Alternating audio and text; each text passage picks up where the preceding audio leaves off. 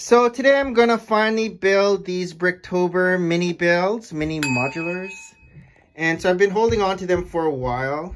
The new ones are here, but the ones in the back are old. And so we have Bricktober train station, Bricktober bakery, Bricktober Toys R Us, Bricktober hotel, and then Bricktober pizza place, Bricktober fire station, Bricktober theater, and Bricktober town hall. And over here we have we have two roller coasters, which I'm gonna try to combine together. We have a swing ride, a carousel, and a Ferris wheel. And I'm probably gonna put it on this 48 by 48 base plate. And the idea is to just store it down here. So I'll take these cases out, and hopefully it will fit in here. I'm not quite sure if the height is okay.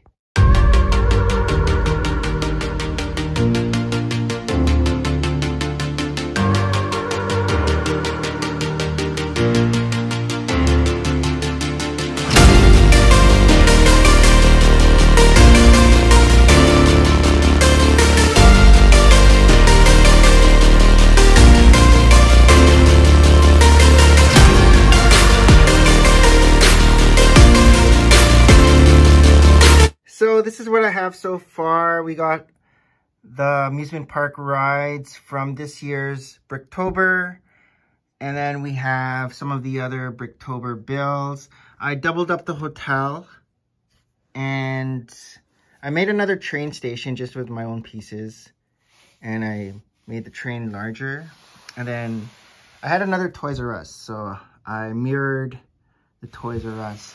So all I have to do now is do the roads. And then maybe more greenery around. So, and then I think it will fit in here, inside this little spot. So I finished tiling it all up. And so here we have some roads. Oh, I added this ride. So the rocking ship ride. And I put a stand on it as well. We have a little waterfall in the middle. And train station and Toys R Us are just going to be beside each other. So, and it does fit where I want to have it. I'll show you. So it fits. My little micro amusement park fits down here.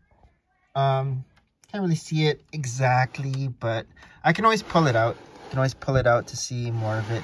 But I'm just going to leave it in here. And this will be where it is. And there's still room here for something else.